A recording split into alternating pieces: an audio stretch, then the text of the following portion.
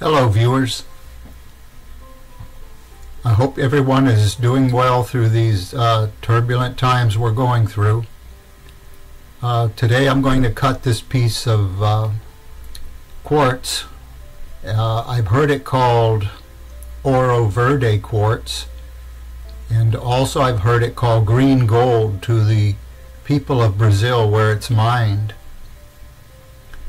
I'm going to cut this oval shape, which seems to be a pretty straightforward one with nothing fancy, and hopefully this will help people that struggle with an oval or it's their first time to do one.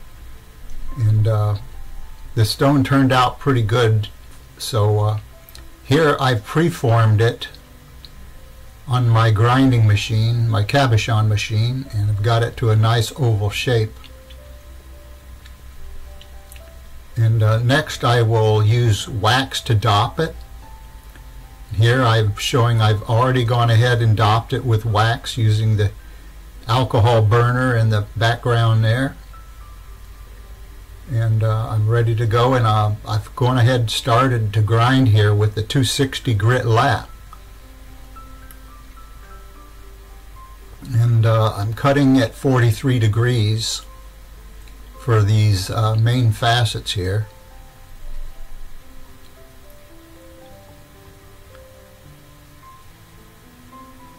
Here I'm showing these first 4 facets I've cut, and the cutting's going well. The 260 is working really good to eat up the material, so it doesn't take forever to cut. Here I've gone ahead and done more of the facets, and I've also changed to the 600 lap. You can see it's more of a polished finish now. I've brought the cullet tip to a nice sharp point and made sure all my facets are equal here using my loop. I'm being very careful because that's the basis for your gemstone. You want those facets at the cullet tip to be all exact, as close as you can get them anyway. Okay, now I've started cutting the break facets here.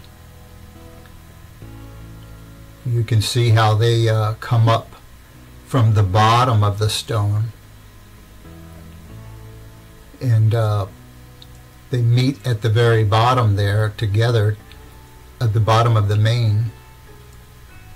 You want that point to be precise right there.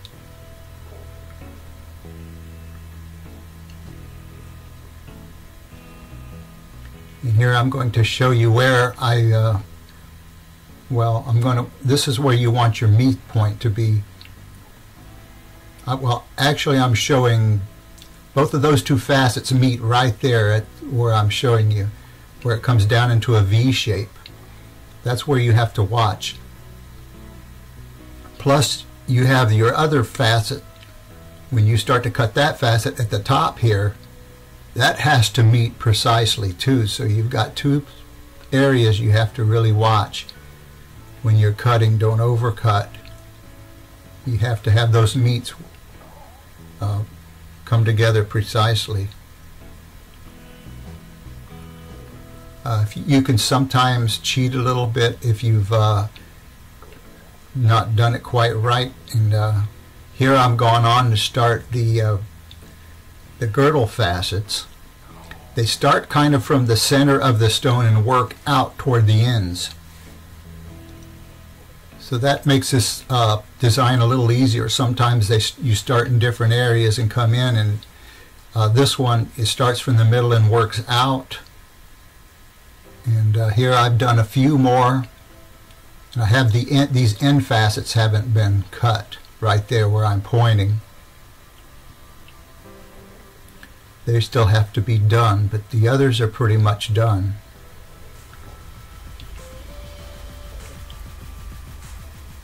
You can see right there is need 2 more facets to finish up the girdle facets. Okay, I've finished the girdle facets, and I've gone on to pre-polish. Here I've put a copper lap in place, and I'm using 8,000 grit diamond paste to do the pre-polishing. And here the pre-polishing is completed,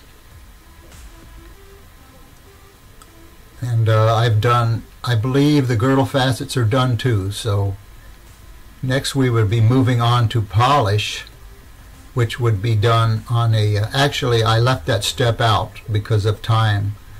I polished on with a cerium oxide lap, and I finished the pavilion of the stone after the polishing, and here I'm going to transfer, and using epoxy glue to put glue onto the stone, and then a little bit in the cone dop, and I'll let that dry for 24 hours or so. And I usually put a little more epoxy glue on the outside, I mean like I'm doing here, a little extra. And as it dries, it only takes about 5 minutes to start setting up so it won't run, but for the first couple of minutes after you put it on, you have to watch it so it doesn't start to run off. And usually I have to turn it and move it like this so it doesn't run off and drip or run down the side and make more work for myself. Okay, the glue has dried, and here I have to remove the dop I started with, my initial dop with the wax on it. That has to be heated and removed so I can cut the crown of the stone.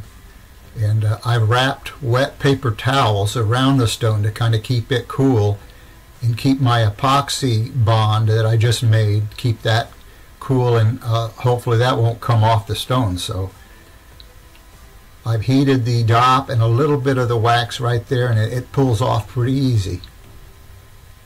Now I've gone ahead and cleaned off the excess wax because that gets into your laps, and some say it clogs the laps up. I guess it can, especially on the fine grits.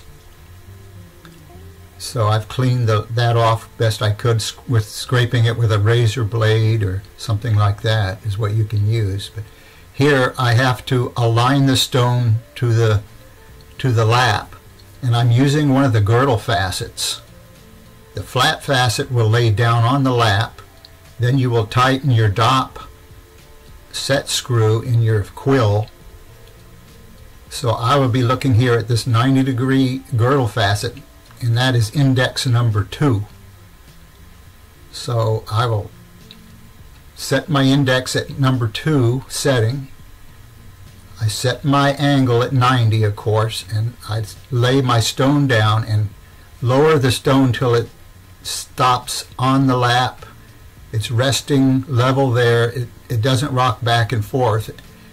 And then I tighten it down, and now I have lined the stone to the lap, and my girdle facets and my crown facets should be directly over one another, and that will give you maximum brightness of your stone. Okay, I've started to cut the crown facets now, and on the crown I'll be cutting the break facets first all the way around.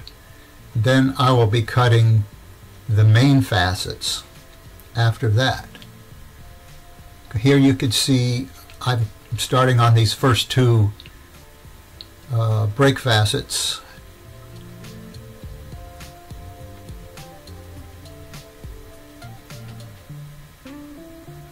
And here I've gone on around and cut all of the, I believe I've gotten all the break facets cut here. And this is where you size your girdle width. And I could have gone to a smaller girdle, but that looks good to me right there. If this was a competition stone, the judges would be calling for a smaller girdle than this, and then I'd have to get out my measuring devices, and I use a feeler gauge for what's called a feeler gauge for that, and I would have to be right within the judges' tolerances. Okay, here I've started on the main facets, and these facets will come down from the top when you're cutting. And you can see those, I've gotten one done, and I'm starting on another one. You want it just to touch the girdle, or just barely touch the girdle, and that's where you stop. That's your meet point. So I've got to go all the way around and cut 8 of those.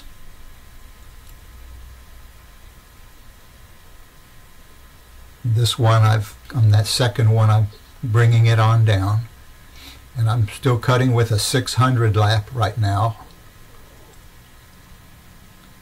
Okay, I think at this point I've gone all the way around and cut all of the main facets. I believe I have them all done here, yes. So the next point would be to cut the star facets. The star facets that are next are at a higher angle. Here I've started cutting the star facets. Started the first one. Seems like that was an 18-degree angle if I remember right. The steeper angle you get, the harder it is to make the cut accurately, and you can get into trouble sometimes on these steep angles. Most of the time you'll be alright, but at times the steep angles can give you a little trouble. And it's coming down very good. Anyway, now I have finished those, and I am going to start pre-polishing all of those facets I've cut so far using the same copper lap with an 8000 grit compound.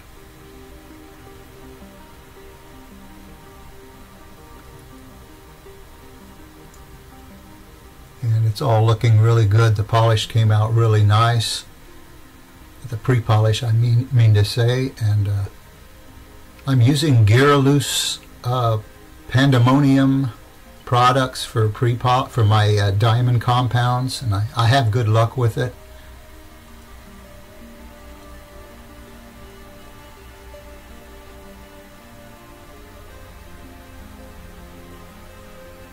Okay, here we have all of the facets pre-polished except for the table, which hasn't been cut yet. The table is the last facet I cut on most all my stones.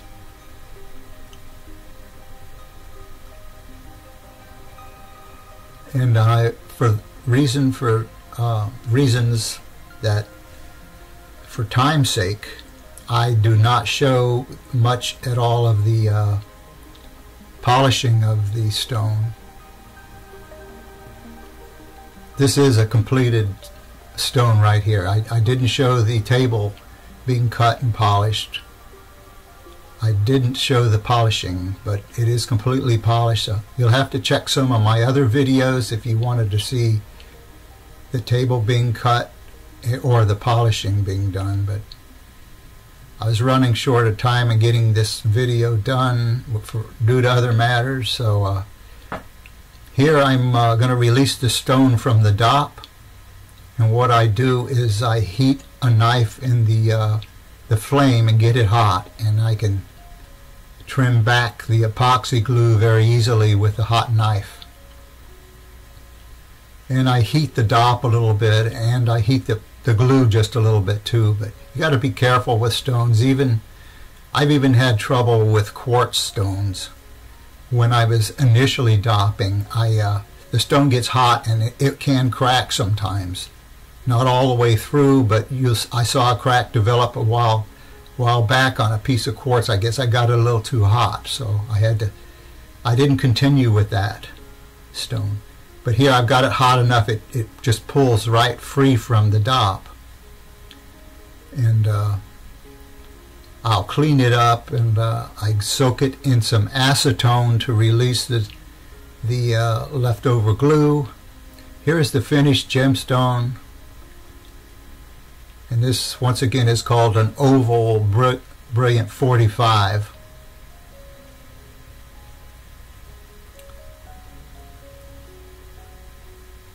And this is lemon quartz again. And here's a shot outside with daylight.